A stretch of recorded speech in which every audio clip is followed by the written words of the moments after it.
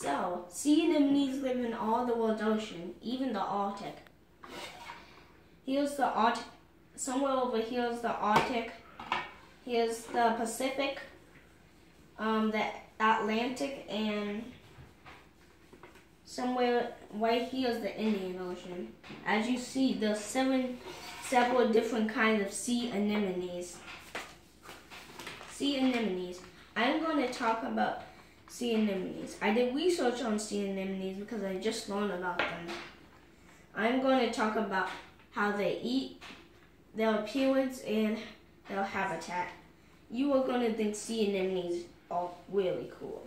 I think these animals are dangerous because they sting. Let me tell you how they eat. They bring the fish to their mouth with their tentacles. They tried to sting the clownfish, but it does not work. They are immune. Their mouth is in the middle of its body. Their habitat is in all the world's ocean. You see them on walks in the ocean. They use their sticky feet to stay on the rocks. Let me tell you about their appearance.